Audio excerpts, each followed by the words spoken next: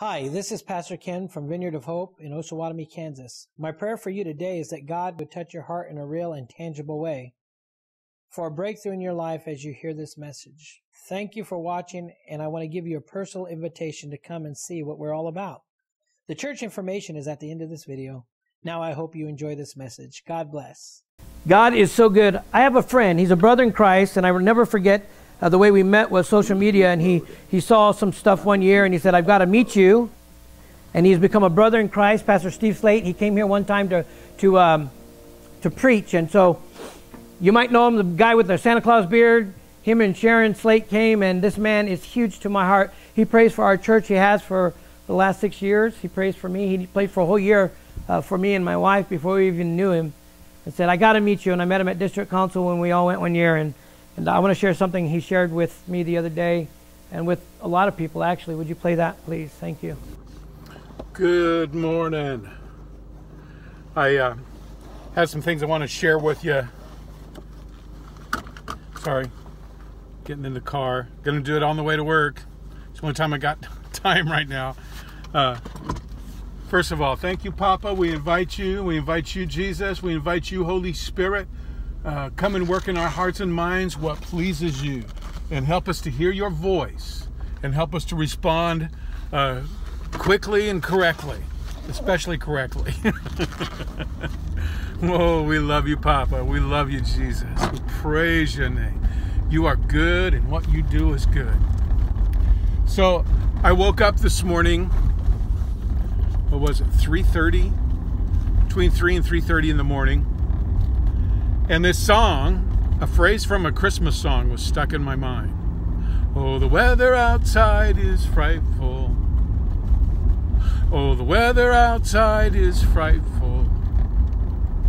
Oh, the weather outside is frightful. And it was, I won't say annoying, persistent. Enough that it began to dawn on me. I was trying to convince myself to go back to sleep, and then I asked the Lord, I said, Holy Spirit, what do you have to say about this? And I don't know how to explain. Sometimes what he speaks to you comes in thoughts, and they come quicker than trying to articulate it and to speak it. And I knew that I'm not to focus on the weather outside, not the literal weather, but what's going on outside. Inside, the fire is delightful. Inside, at home, with Papa, with Jesus, with God, with Holy Spirit, it's delightful, and it's warm, and it's protected. And what I heard him say was focus.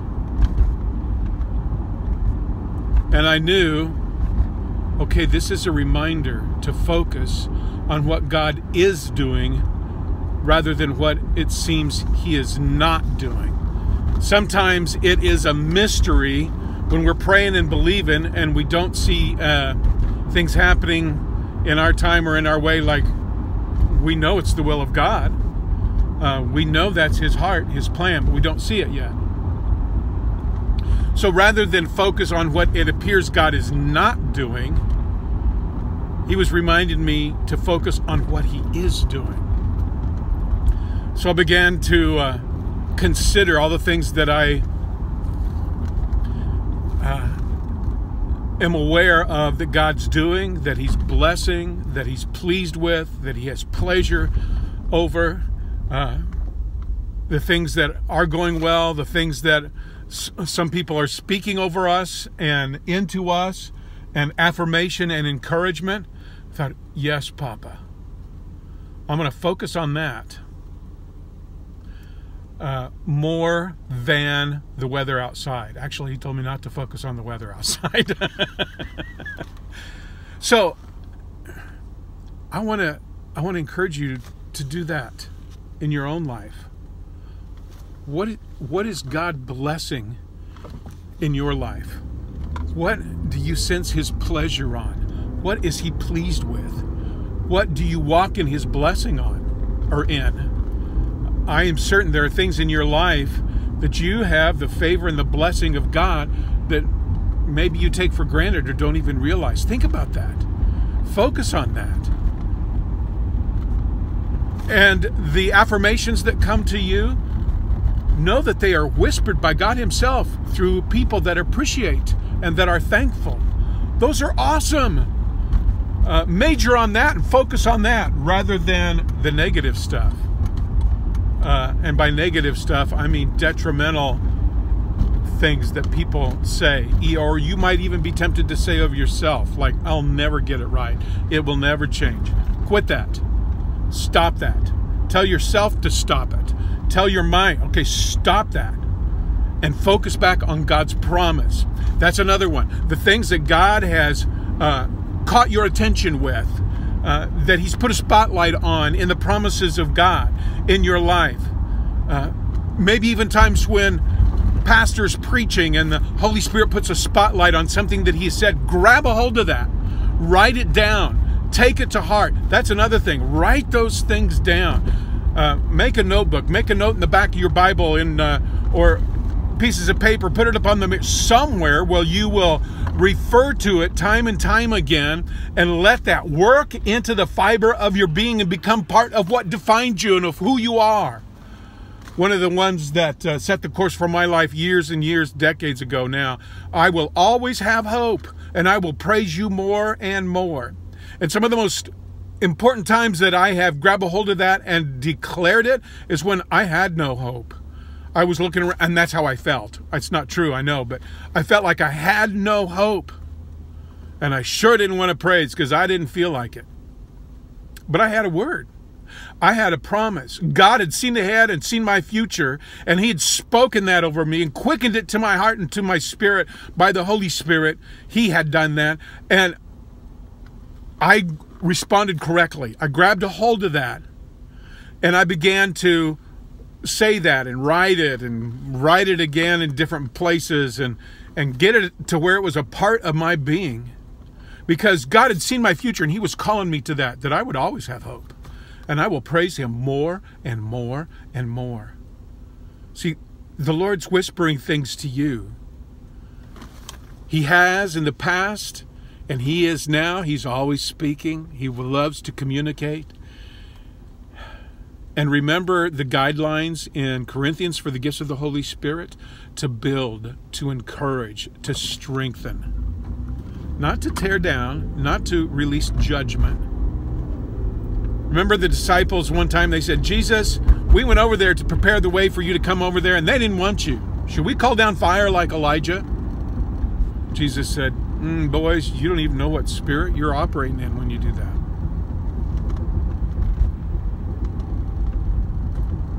He was saying, that's not my spirit. That's something that happened in the Old Testament under the law. Don't try to take that and apply it here in the New Testament under grace. That's not why I'm here. Yeah, I know some of you may not like that.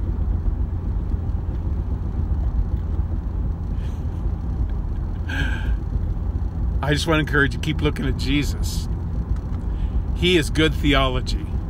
Jesus, he's a good example. His footsteps are trustworthy. We can follow in them.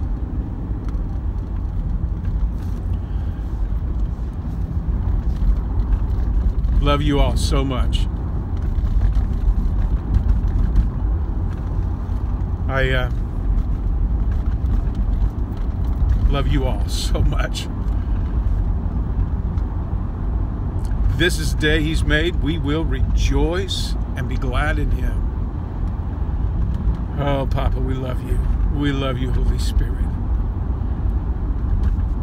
Weather outside's frightful, so we're going to focus on the fellowship around the fire. Thank you, Papa. Thank you, Holy Spirit. Thank you, Jesus, for the fire of your presence, the fire of your love. Oh, we love you. We love you. We love you. We love you. Amen. Isn't that good? How many of you guys can see why I like this guy so much? He's like the grandpa that never goes away. You sit there, you can soak under him and in his words. But I am so grateful for him in my life. I'd finished my sermon for this week, and right when I did that, let me turn this off. You can turn some music up back there, Brian, please. Guess I didn't charge it good enough. But I'd finalized my sermon, and Steve Slate sent this to me. And I'd finalized my sermon, and this was such confirmation and affirmation that I was going in the right direction. And then Saturday we were in here, and I erased my whole sermon by accident. And so I was up till 2 this morning putting it all back together, but I think it came back together in a better way. And I find it funny that so many distractions come to try to get in the way whenever you're really trying to focus on the Lord. Who would agree, right? It was funny. So I'm trying to focus on this, and then at about 11:30 last night, our neighbors, just a couple houses down, there was a big rumble going on. It was like they were all going to kill each other, cussing and yelling at each other. So I'm sitting there in my word, and all of a sudden I heard the ruckus, and I'm like, oh my gosh. And it got bad enough to where I had to call the cops, and they did it again, and then we heard gunshots. And so I'm like, okay, I guess I'm going to bed. Because it was getting a little hairy. We called the cops. We made sure that everybody was safe. But it doesn't matter. It doesn't matter when or how hard you try. Often when you're trying to get right where you need to be, distractions and chaos come to keep you from your time with God. And we've got to learn how to, what he said, focus. We've got to learn how to really put our mind and our heart on what matters while we're in the waiting, while we're waiting for something different in our life, while we're transitioning from one way of life to another, while we're simply doing what we're called to do, and that's simply serving until we see a miracle so that we can be part of somebody else's miracle. Then we do it again. We wait on the Lord, and we go from glory to glory and faith to faith, correct? How many here find that when chaos is taking place or when the storms of life are raging, it sometimes feels impossible to see the good in the waiting? Anybody else? It's like, I can't see it. I guess it's not just me. I'm trying, but I just can't see it. Turn with me to Job chapter 1. I'm going to read an event here. Just Job chapter 1 is going to tell you a lot about where we're going, and I want you to hear this. In verse 1 it says, there once was a man named Job who lived in a land of Uz. He was blameless, a man of complete integrity. Think about that comment, that statement, complete integrity. He feared God and stayed away from evil, period. He had 7 sons and 3 daughters, 10 kids. That's crazy, right? He owned 7,000 sheep, 3,000 camels, 500 teams of oxen, and 500 female donkeys. This means he had everything you could ever think of. It goes on to say he also had many servants. He was, in fact, the richest person in the entire area. Job's sons would take turns preparing feasts in their homes. And they would also invite their 3 sisters to celebrate with them. Now, when the celebrations ended, sometimes after several days, Job would purify his children. He would get up early in the morning and he would offer a burnt sacrifice. Remember, this is Old Testament. Don't go sacrificing your dogs or anything for your kids. That won't work here. Just saying. He would get up early in the morning. He'd go and he'd offer burnt offerings for each of them. For Job said to himself, perhaps my children have sinned and have cursed God in their hearts. But this was Job's regular practice because he feared God. He loved God. He was a man of great integrity. That means he concerned himself with their well-being. He concerned himself in love with how they were doing and what was going to happen, making sure that if they were going to do that, that he was going to cover them the best he possibly could. It goes on to say, one day, the members of the heavenly court came to present themselves before the Lord. And the accuser, Satan, came with them. That means the devil came for the party he wasn't invited to. Verse 7 says, where have you come from? The Lord said to Satan. And Satan answered the Lord, said, I have been patrolling the earth, watching everything that's going on. How many of you guys know that? He runs around. The Bible says he comes like a roaring lion seeking who he may devour. Then the Lord asked Satan, have you noticed my servant Job? He is the finest man on all the earth. He is blameless, a man of complete integrity. Remember that, complete integrity. Isn't that amazing? He fears God and stays away from evil. Now Satan replied to the Lord, yes, Job has good reason to fear God. You have always put a wall of protection around him and his home and his property. You have made him prosper in everything that he does. Look how rich he is. Isn't the devil just good at what he does? He said, but reach out and take away everything he has, and he will surely curse you to your face, God. And this was God's response. All right, you may test him, the Lord said to Satan. How many guys know that some tests come because God allows them? I'm going to rephrase that. Let me word that properly. Some tests come because God allows them. All tests come because God allows them. He's God. The Alpha, the Omega, the one who knows the beginning from the end. If he doesn't want it to happen, it will not happen. But there are some things he lets happen in our life, right? To grow, to strengthen. I don't mean that means he makes bad things happen to us. The enemy does the bad things. All right. You may test him, the Lord said.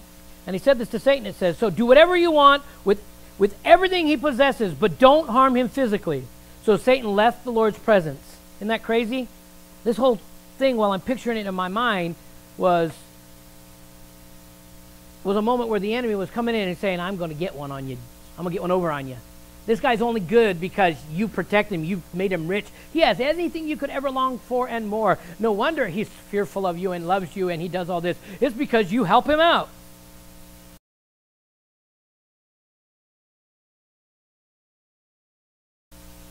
Said, all right, you may test him. Then the Lord said to Satan, do whatever you want with him, with everything that he possesses, but don't harm him physically. So Satan left the Lord's presence. Now one day when Job's sons and daughters were feasting at the oldest brother's house, a messenger arrived to Job's home with this news. Your oxen were plowing, with the donkeys feeding beside them. When the Siberians raided us, they stole all the animals and killed all the farmhands. I'm the only one who escaped to tell you. Now, immediately when God said, okay, go ahead, this tragedy takes place, and a huge loss hits them right between the eyes. Goes on to say, while he was still speaking, another messenger arrived with news that said, the fire of God has fallen from heaven and burned up your sheep and all of your shepherds.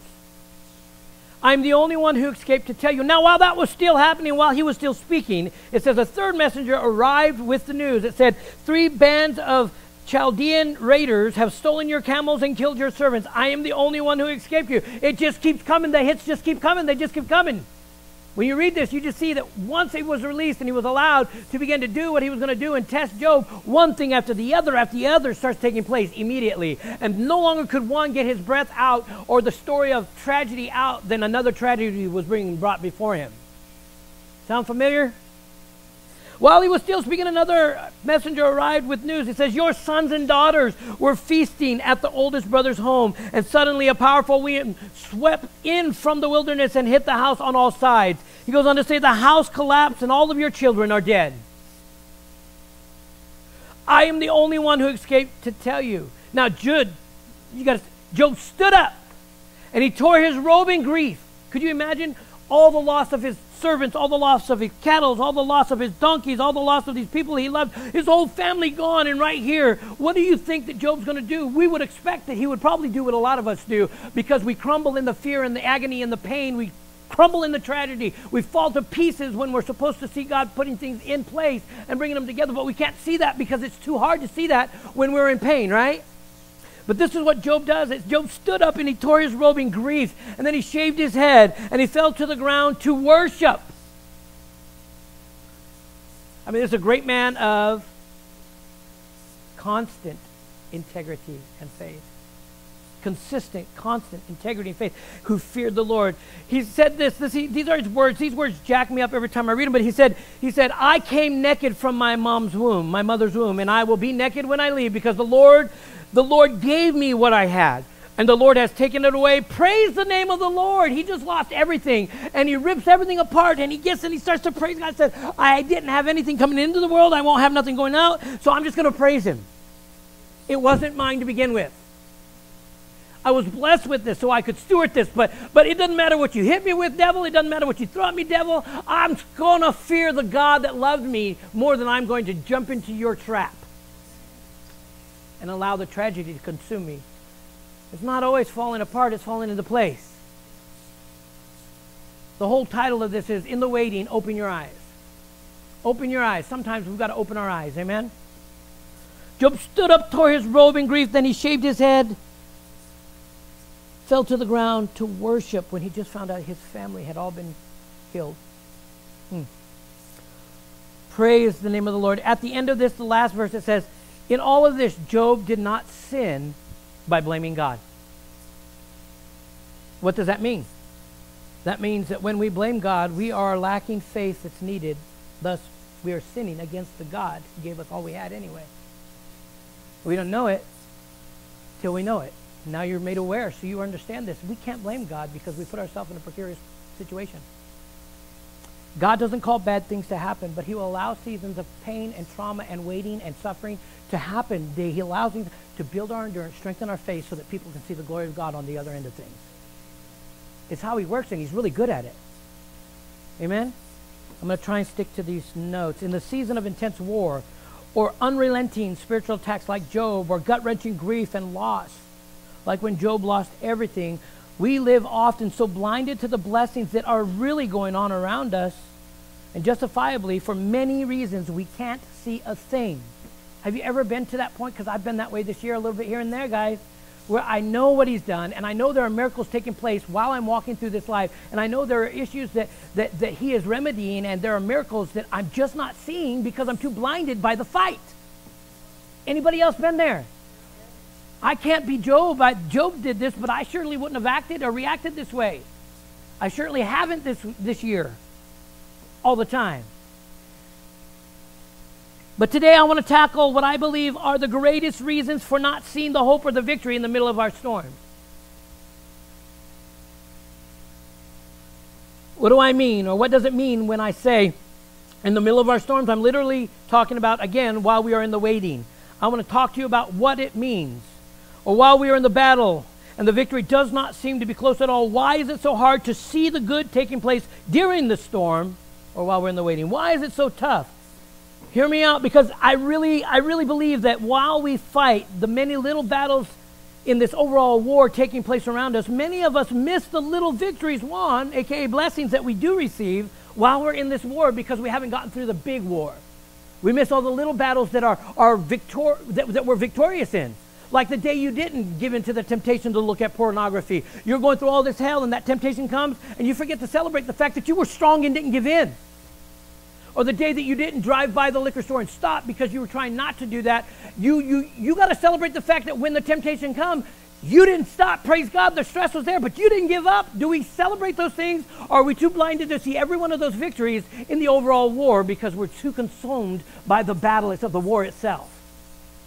Why don't we see what we need to see? I tell you, there are several reasons. I'm getting ahead of myself. There's a reason we don't walk with the God-given authority that we have, church. So there's greatest reason. Let me read this. I wrote this. I said, hear me out, all right? Because I really believe that while we fight the many battles in the overall war taking place around us, many of us miss the little victories won, aka blessings, while we are in this huge war that is consuming us. So there's a great reason our hope is stolen and that our strength isn't what we used to have, or that we no longer have longevity or power to stand in the fight. There's a reason. There's a reason we do not walk with the God-given authority while we are in the waiting for our breakthrough. So this is what the Holy Spirit simply said to me in my own distress and my own frustration, in my own prayers and petition to Abba Father, as I'm personally crying out for an answer to why I can't seem to see the good in everything that is happening around, because there are good things taking place too, right? I'm like, God, how come I can't celebrate those? I'm not really taking those in this big war. All these battles that you won, you're blessing me here, you're blessing me there. My kids they're still healthy. My relationships are being restored with my family. Why can't I see all this in the big war? While I was doing that personally, while I'm unable to really see how great you are, God, and I'm in the waiting for a miracle. Well, all those things you gave me and those people you gave me to lead, well, I see you working in their circumstances. Why can't I see some of the little things? I asked him. Anybody ever done that? I guess it's just me. And this is what he said. It was like boom, boom, with a small, still voice that's louder than all my thoughts together in my mind. I hear him say, open your eyes. It's such a simple statement, but it's not. Open your eyes. It's a simple answer to some, but to most, we would say, I have had my eyes open, God. Come on. I've been looking, I've been watching, I've been going to church, I've been reading Have you? Or have you stopped? Have you waned? Have you pulled back from the relationship that kept you able to see the things that you needed to see when the battle got rough? Sometimes we separate ourselves from the disciplines that keep us seeing God in all things, and so we wonder why we don't see God in anything anymore. It's not God. He didn't go anywhere. He loves you too much to do that. Boom, with that small, still voice, he said, open your eyes. That's the simple answer. And one I simply said to him, I said, I have my eyes open. He said, no, son, no, you don't. You're not focused. You are not focused, and you need to be. So although there are many other things than the three that I'm going to talk about in this season, there are reasons why we grow weary. There are many reasons why we can't see in the waiting, why we grow weary and we're not strong. I want to focus on three that he really showed me with clarity. Three different things that keep us from seeing all the little miracles in a big war. Because a big war is made up of multiple little battles. Let's put it that way. And sometimes we fight these little bitty battles and we win all these little bitty battles, but we don't give God honor or credit for these little bitty victories. Right? This is what God showed me for myself, and I'm going to share it with you as it pertains to those things. First, he said, we're distracted by everything swarming around us. And we can't clearly see the God beside us. He's the God that is in you, walking beside you. He goes before you, and he comes behind you. That's what the Bible says. He is the omnipresent God who has everything for you. And the reason you can't see, all the little victories in the big war, sometimes falls down to these three reasons. The first one is we're distracted. And when I asked God, what are you talking about? This is what he showed me. He showed me being swarmed by a bunch of bees. In my mind's eye, I picture things. And so, have you ever seen a show where people are like, bees, bees, bees, bees, bees? We watched a kid show the other day, and there weren't really bees, but they acted like it to get people upset. And everybody got scared. Who was it? Dumb and Dumber? They jump out of the car, they jump out, and they act like there's bees, and so the cop just goes away. The first reason that we can't see the little victories along the journey in this major war is because we're distracted by all the bees, and we're hitting and we're swatting and we're focusing on all these little things that really don't matter, that exhaust us so much that we can't see the can of bug spray that could kill them that's right next to us. We're busy waving our hands, and then we're so tired that we don't even have the strength to pick it up and fight any longer. That's why we can't see the little miracles along the way. We're too busy with all the busyness. Listen, focus is what he said, correct? That's why the scripture says in Hebrews 12, therefore, since we are surrounded by such a huge crowd of witnesses in this life, and when I read this, I pictured a bunch of people and witnesses, both good and bad, some of them that consume your time and don't want you to see the good in life. How many of you guys know haters and misery loves company? And so there are a lot of people who don't follow you because they want to follow you. They follow you because they're against you. And so we're so busy worrying about all these things that we're swatting at, all the things that don't matter. And we just don't cling on to Jesus and focus on what really matters. And the Word of God says right here, the reason you probably can't see all these things is because we're not doing something that we need to do to maintain our focus. Therefore, since you are surrounded by such a huge crowd of witnesses in this life of faith, let us strip off every weight that slows us down, especially the sin that so easily trips us up. So right now, it's talking about two categories of things. There's some things that we do that are not sin, but they're slowing us down, and we're exhausting ourselves and our energy on those things when God wants us to use that energy to focus on Him so that we see Him in every act of life, in every area of life, in every season of life. And then there's those things that are sin that He says, listen, and those things that are sins, come on, put that behind you. You are free. Remember what you came from. So he says, listen, let us strip off every weight that slows us down, especially the sin that so easily ties us up. Now watch this. And let us run with endurance this race God has set before us. We do this by keeping our eyes on Jesus. Jesus is not going to be found in the people that are bugging you and the little gnats and the wasps that are flying around you, irritating the crap out of you. Don't worry about them. Jesus is what we need to focus on, so that we see Him in every act and every battle and every victory and any of every loss. If we lose, we just say, God, I don't know why I lost one, but it wasn't your will. We're going to go on to the next one. Jesus, show me some more of what you have for my life. We've lost our focus. Because of the joy awaiting Him, He endured the cross. He endured the cross, disregarding its shame. That's a powerful statement. And now He's seated at the place of honor beside God's throne. Now watch this. Think of all the hostility He endured from sinful people. Then you won't become weary and give up. If we get so busy that we're busy swatting and worrying about everything else going around us, we exhaust ourselves and we no longer have energy to focus on Jesus, who's already given us an out, who's already given us victory, who already has made a way. And it's very clear that if we would just focus on him and what he's done for us and all he has given us and all he has been for us and who we accepted as both our Lord and our Savior, then we wouldn't be weary and give up, it says. There's a reason you're tired, weary, and giving up, because the battles are overwhelming you. You can't see Jesus in them. It's because you're not looking in the right direction. Because I guarantee you that you will see Jesus if you look hard enough. He's not hiding from you. He's not playing peekaboo. God doesn't play with our brain. He loves us too much. Oh, we're so busy swinging, we can't see the answer right there. That's the first reason. First reason you can't see, and I can't see sometimes, that we're just too distracted. We need to get alone with God. And see, when I couldn't get alone with God last night because of cussing of the neighbors and the gunshots and all that, my gut dropped, and I'm sitting here, I got to put this all back on paper because I erased my sermon. I simply had to find a new way to do it, and I went upstairs and I meditated on the Lord. I laid by my wife in bed and I meditated on the Lord while she snored. There's always a way to see God in all things if you would challenge yourself to just keep plugging in. Focus on Jesus. The second thing he said that is a reason we don't see all the little victories is because we're so focused on the blessings of God that we forget to appreciate the God of the blessing. Now hear me in this. Some of you are not going to all like what I have to say, but I'm going to say it anyway because I love you. We're so focused on the blessings of God that we stop appreciating the God of the blessings. This is why God commands his church to do this. 1 Corinthians chapter 11, 23 through 26 says, "For I pass on to you what I have received from the Lord himself." 1 Corinthians chapter 11, 23 through 26. "I pass on to you what I received from the Lord myself. On the night that he was betrayed." Think about this for a minute. On the night that they betrayed Jesus and stabbed him in the back 1,000,000 times over and broke his heart, when all he did was love them through the journey that they were living with him. On that day, the Lord took up some bread and he gave thanks to God for it. And then he broke it into pieces and said, "This is my body, which is given to you." Watch this. "Do this in remembrance of me." We got to remember why we're serving God and who God is before we even think about the blessing that came from God. We're glad for that. We appreciate that. But our focus has to be on the God of the blessings. That's why he gives us these standards. And this isn't a suggestion. This is a command. He says, "Do this in remembrance of me." In the same way, he took the cup of water, of wine after supper, saying,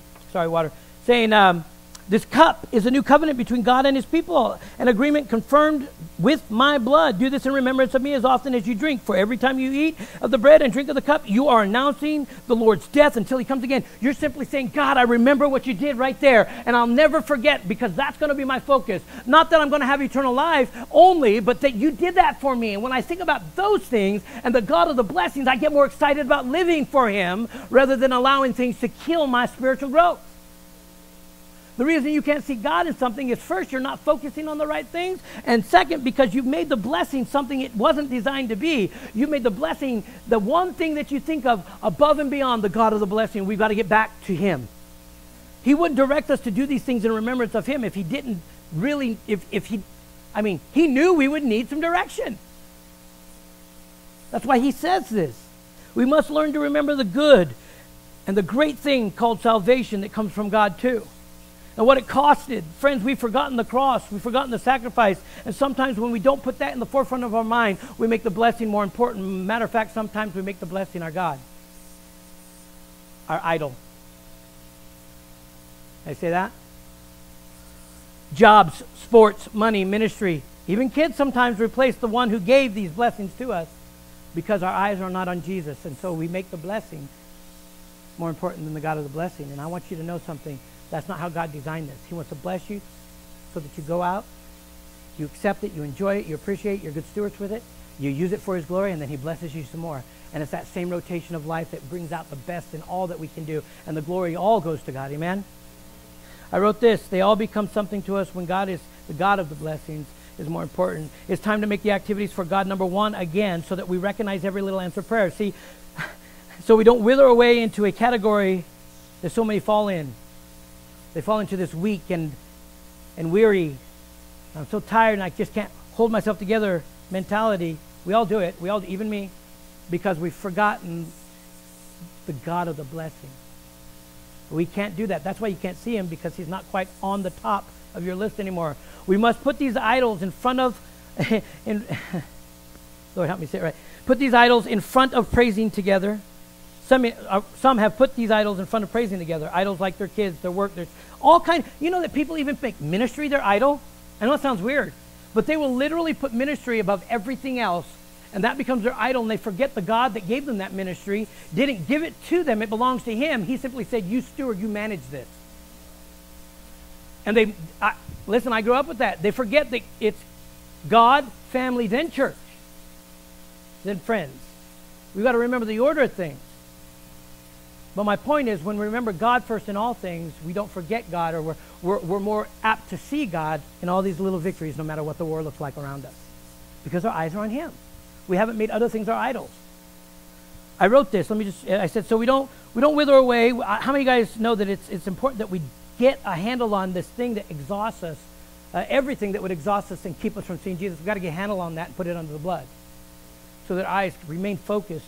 I wrote this. I said, we put these idols in front of praising together. We put these idols in front of Bible study together. And we do less and less and less in the church together. And then we find ourselves less committed, not just to church and to things that help us to focus on what matters and keep God on the top of the list. But we find ourselves also less committed to our personal prayer life, our personal studies, our personal time with God. And slowly but surely we begin to fade away, and we wonder why we don't see God in everything. It's because you haven't put God first in your mind to start every day. That's why you can't see God sometimes. Not everybody. These are just a few that he was showing me for me. I hope that it blesses you that I'm sharing some of this vulnerably. But I'm learning that God has a reason.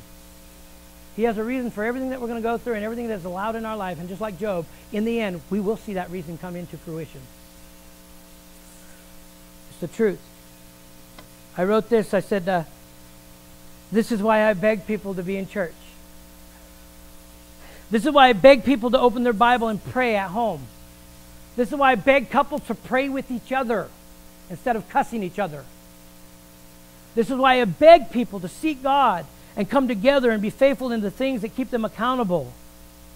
It helps so we don't see and find ourselves so tired and exhausted that we say, God, I can't see. I just can't see the many little answered prayers while I'm facing this storm I'm in. I don't want to have that mindset. I don't want to yell out and cry out to God, I can't see you, because I'm the one that began to negate the commitment level that he has required of me in my life. I can't blame God when it's me. Amen? Truth is, we've gradually grown cold and less sensitive of the Holy Spirit's guiding when we do this. And it leads to the final thing, which I believe leads us to be exhausted and unable to see the storms in life while we're in the waiting. The third thing he showed me, the final thing, there are many others, but these are the three that he pinpointed. One, we have to focus on Jesus, right? Two, we got to focus on the God of the blessings. Three, now that we've got our blessings, our miracle, many forget to praise God because it wasn't what they thought it was going to look like. I mean, you beg God for an answered prayer. Matter of fact, you were desperate. All of us, we see ourselves saying, God, we need this in our life. We need this in their life. We seek God, and he begins to answer these prayers. We got our blessing or our miracle, and now it's more than we could have possibly imagined. So he answered, and we now resent that very blessing we asked God for. And once you begin to resent the God who gave you the blessing because the blessing was more than you thought it was going to be, you immediately begin to isolate yourself and separate yourself in sin from God. You think I'm crazy? I already read it in Job. The truth is, we quit praising him before our breakthroughs. Some quit praising God at all. They quit giving, they quit caring, and they blame God. And please hear me. When hell has stolen everything from Job, when all he ever cared for was taken, when the season was traumatic, and he had every right to blame God, he chose to praise God instead. Listen, I know that some of you got more than you thought you were going to get, but it was an answered prayer. Don't blame God because you can't handle and manage the new thing in life. Embrace it and say, God, give me more guidance and leadership. Holy Spirit, take me. Holy Spirit, guide me and lead me. That's what he wants to do. He literally died so that his Spirit could reign in you and lead you through those dry seasons. So that you could see Jesus in everything. You could accept his guidance and his counsel and his power to live life. Amen? Story of this. I know a person who manipulated their way into a relationship. 5 years. This person would have nothing to do with them. Then occasionally they would get together and then they would break up because the fellow was like, I don't want nothing to do with this. This is very manipulative, very hard to deal with. 5 years. But this person wanted that item so much, that blessing, that one day they manipulated and they got exactly what they wanted. But when they got what they wanted, the damaged, broken person that would treat them wrong, hurt them, not treat them like they should have been deserved in that relationship, they praised God for the miracle of having the relationship, even the marriage. But because they went about it all wrong and they got what they wanted, it became more than they could handle and they ended in divorce. You wanted that. You got it. But when you got it, you didn't realize what you were asking for was not God's will. So then you blame God. That happens all the time, bringing people out of a place where they can actually see and sense and feel the Holy Spirit. And then they blame God, and God's like, I didn't do that. You manipulated the situation. You got that. Now grow from it. It's not just negative. Sometimes we get the blessing, and it's huge, but it was so much more than we could tackle. And God is simply saying, hey, don't blame me for a bad thing. I blessed you with a good thing. So let me help you. God wants to help us, right? This is what it says in Job chapter 1, verse 20, 22. It said, Job stood up when he got more than he could handle out of the deal. When he got more than he could even imagine, great sorrow, grief. He stood up when he was given all this bad news, shaved his head, fell on the ground, and it said he worshiped. He fell on the ground to worship. He said, I came naked from the womb, from my mother's womb, and I will be naked when I go out. The Lord gave me what I have, and the Lord has taken away. How many guys know he gives and he takes away? He gives and he takes away. And just because he took something away for now doesn't mean something better is not on the way, because usually something greater is on the way. But we need to recognize these little miracles every step of the way, because listen, every one of them will build our faith so that we can conquer in the overall war. Amen? I want you to be victorious in Jesus Christ. So I want you to be able to see Jesus in all the little things, because the truth of the matter is all these little things really aren't little.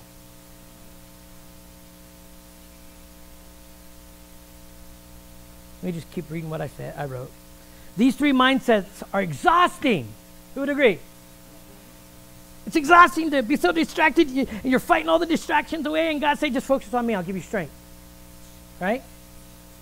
It's exhausting when we begin to play the blame game, because then we begin to focus on things that don't matter. It's nobody's fault. Just focus on Jesus and let him. Forget about finding fault. Can we just stop doing that for a while?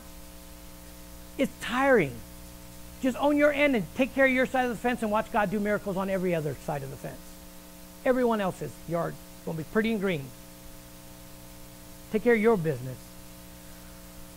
These three mindsets are exhausting, and they gradually cause a falling away and cause us to be so cold-hearted and not in tune with the Holy Spirit that we don't see every little miracle. And he's simply saying, come back to me so I can do something great in you.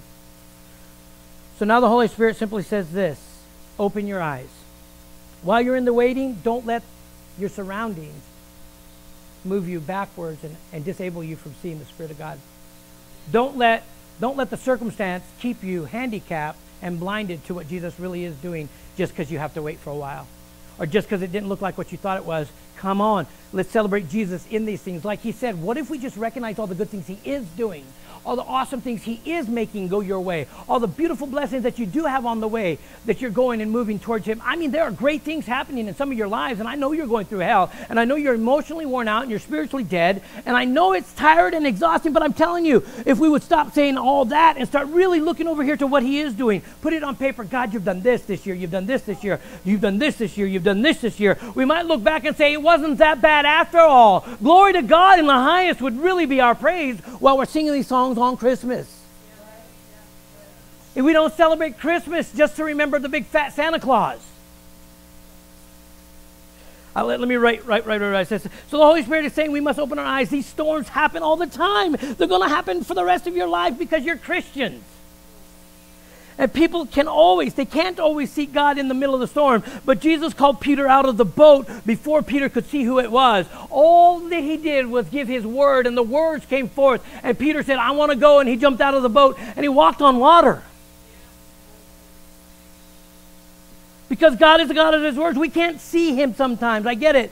Some find themselves distracted by the big fat guy in the red coat or a rabbit laying colorful eggs for Easter, and they forget it's not the blessings, and it's not the season, it's not the holiday we're celebrating. We're celebrating the God of the season, the God who did come in the flesh suit and live for us, right? The God that did die and rose again on Easter. We celebrate those times not to be distracted by those celebrations and those seasons, but to be aware and fully remembering. We do it to remember Jesus, just like we do with communion. Yes.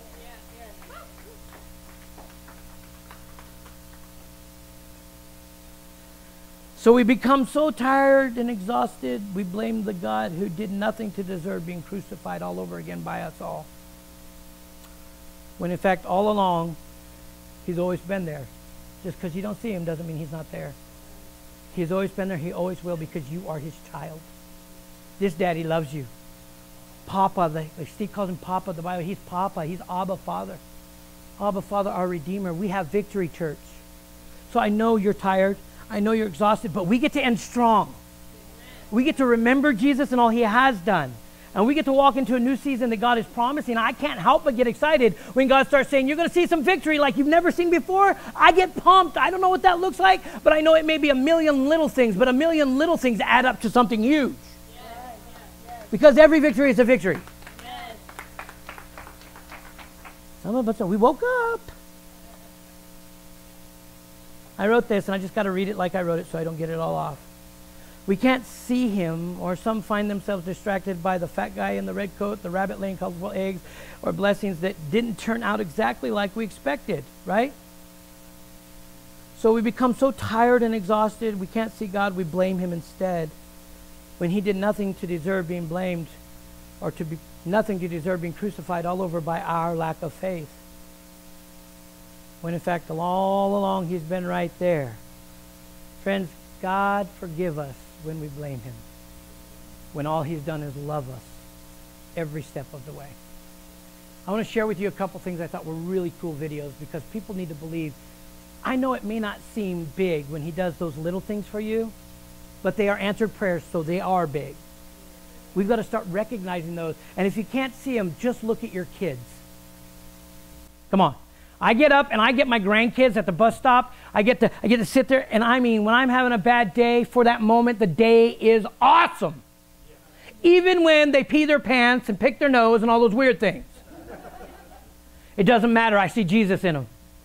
Or last night when I saw my son and my daughter-in-law and just enjoying, they said, oh, Dad, we just loved all the laughter in our house tonight. And in me, I began to see Jesus in the situation, because, listen, when we get in tune with the Holy Spirit, we begin to see things differently. And when we begin to stop doing the things that created the disciplines and the things that really grew us in Christ, the less we have of him, the less we notice him. Like everything else in life. That's my whole point. If we summed up the whole thing, the reason we don't see him is we've got to get back to the point where we are so connected personally and intimately in our relationship with God that we see him in everything we touch. And I know it's hard. And I know we've had one heck of a year. I'm going to go one hell of a year. I don't mean that to be coarse or crude. It's literally been hell for some of you. But the God that I serve wants to make something beautiful out of that chaos. We just got to look to him in it. I want to show you two things that are huge things. They're videos. One's kind of a promotion for a Christian network, but I don't care. The miracle's great in it. If you can get past that. And then another one that just stirred my heart. Would you play that?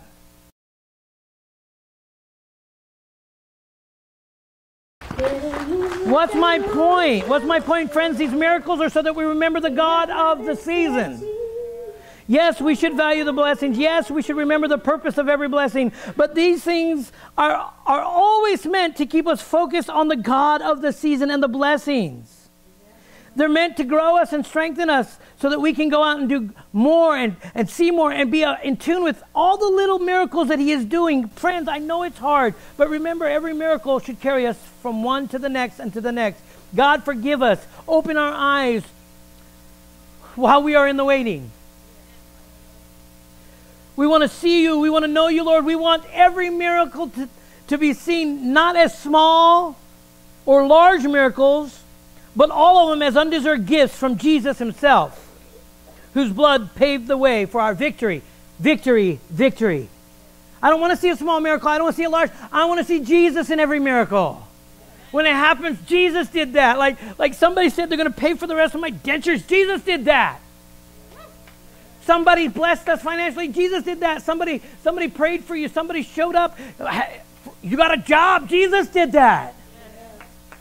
You're not dead, and you should be, because you've been an alcoholic or an addict for all of your life. And for me, every time that I went and I decided I was going to try an OD, I never did, because God saw fit to save me from me. Jesus did that. Don't forget the miracles are so that Jesus can be seen and glory be given to God for those who are watching.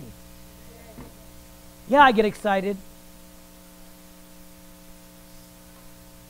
We want every miracle to be seen not as small or large miracles, but as undeserved gifts in the season of giving from Jesus himself, whose blood paved the way for our victory. Who remembers that song of Victory in Jesus? Take this out. I'm going to give it a shot. He goes, I heard an old story, how a Savior came from glory. Turn that off for me, buddy. How he gave his life on Calvary to save a wretch like me. I heard about his groaning, of his precious blood's atoning. Then I repented of my sin and won the victory. Here's that song goes, oh, victory in Jesus, my Savior forever. He sought me and he bought me with his redeeming blood. He loved me there, I knew him, and all my blood is due him. He plunged me to victory beneath the cleansing flood. He goes on, he goes, I heard about his healing, of his cleansing power revealing, how he made the lame to walk again and caused the blind to see. And then I cried, dear Jesus, come and heal my broken spirit. Then I obeyed his blessed command and gained the victory. Oh, victory in Jesus, my Savior forever. He sought me and he bought me with his redeeming blood. He loved me ere I knew him, and all my love is due him. He plunged me to victory beneath the cleansing flood. Now I heard about a mansion he has built for me in glory, and I heard about the streets of gold beyond the crystal sea, about the angels singing and the old redemption story. Oh, some sweet day I'll sing up there the song of victory. Oh, victory in Jesus, my Savior forever. He sought me and he bought me with his redeeming blood. He loved me ere I knew him, and all my love is due him. He plunged me to victory beneath the cleansing flood. Come on, can you give him a hand, guys? He's a good God. Stand with me, would you? Let me remind you all, Job didn't get back up and didn't fall over and lose everything.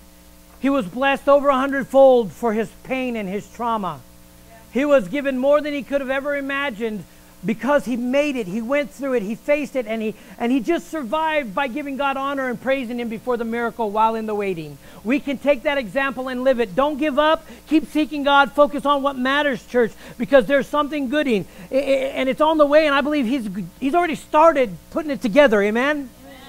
And so I go out saying this. The Bible says, he says this, God says, for I know the plans I have for you, says the Lord. The plans are for good and not for disaster, to give you a future and hope. In those days when you pray, I will listen. If you look for me wholeheartedly, you will find me. I will be found by you, says the Lord.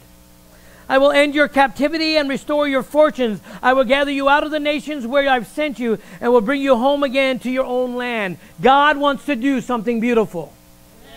So let's start really looking. Let's get back focused on what matters and not distracted by all the crazy distractions like flies on a hot summer day when you're eating watermelon. Don't worry about it. You focus on the watermelon. We'll focus on Jesus. Because he's got something special for you, church. He's putting something together, and he's trying to get us to get closer together for this. But it's going to depend on this body and their longevity, their faithfulness.